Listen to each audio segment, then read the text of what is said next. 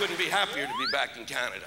It is of the utmost importance for Americans to leave their country every 2 years, because otherwise we actually begin to believe we have a culture. The closest we come to having a culture is when we leave yogurt in the refrigerator too long. We are the only people on the planet who listen to the music of John Tesh. And if any of you happen to be secretly doing it, take a fork and do this, okay? You're better off with the wind whistling through your head. I made an extraordinary discovery in my travels as a comedian that I wanted to share with you this evening. It will change the way you look at everything.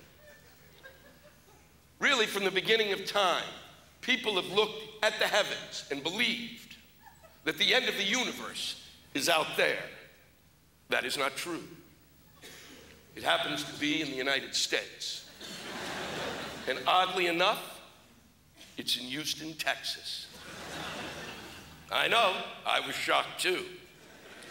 I discovered it really by accident, as any great discovery was made. I was leaving the comedy club there. I walked down the street. At the end of the street, there was a Starbucks. And directly across from that Starbucks, in the exact same building as that Starbucks, was another Starbucks. At first, I thought the sun was playing tricks with my eyes.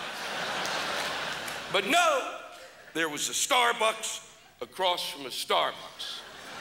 And that, my friends, is the end of the universe.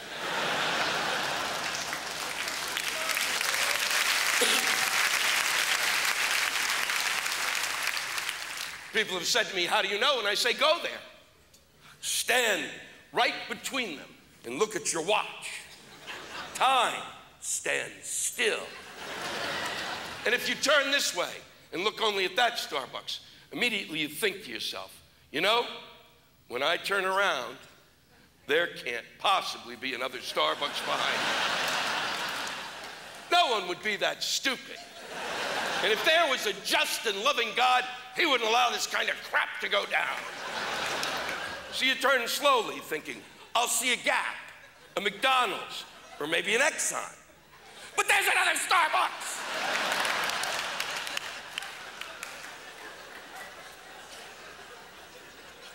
What was the man thinking who stood in the empty building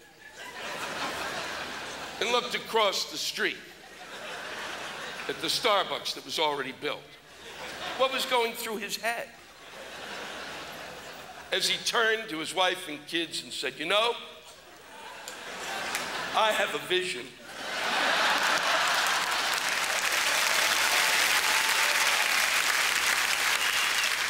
I pondered long and hard as to what group of people would need a Starbucks across from a Starbucks.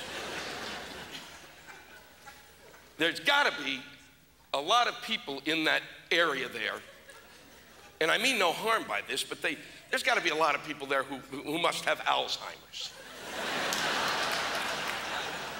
It's the only group of people who make this joke work. Okay? There's got to be somebody who sat in the coffee shop all day with his pals and goes to the door, opens it slowly, and looks across the street and goes,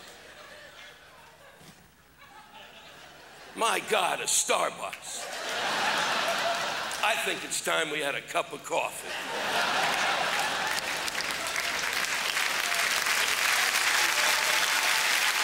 Thank you. God bless you. Have you guys been watching this AIDS documentary on Fox? I think it's called Glee.